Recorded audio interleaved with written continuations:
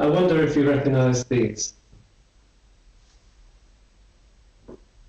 It's a copy of the metal teeth that we made for Richard Keel, an actor, in 1976, quite a long time ago now, for a film he was in, a James Bond film.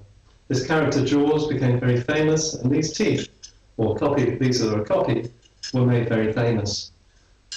When we got that call from that dentist in 1976 to make this set of teeth, we didn't really know what they were for. We made them very big, we made them very heavy, and they were very, very uncomfortable for Richard Keel to wear in the James Bond movies.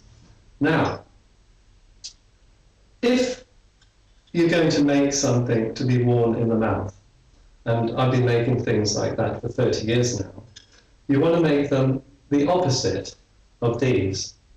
Richard Keel could only wear them for a few minutes in filming, but for a denture or a snoring device, they must be the opposite. They must be very light, very small, and very, very comfortable. Otherwise, you will not wear it at all. So, when we make our anti-snoring devices, this is a snore bond, it's the opposite to these.